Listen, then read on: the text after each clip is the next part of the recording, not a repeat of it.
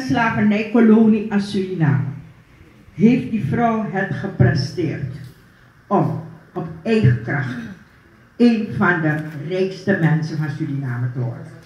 Niet omdat ze zo rijk is geworden, dat is niet die grote verdienste. Wat de grote verdienste van Elisabeth Samson is dat ze met haar houding en alles wat ze gedaan heeft getoond dat, ondanks alle tegenwerking, als je iets wil, kan je dat ding bereiken.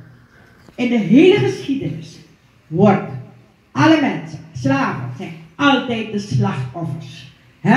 Zwarte mensen worden geportretteerd als slachtoffers.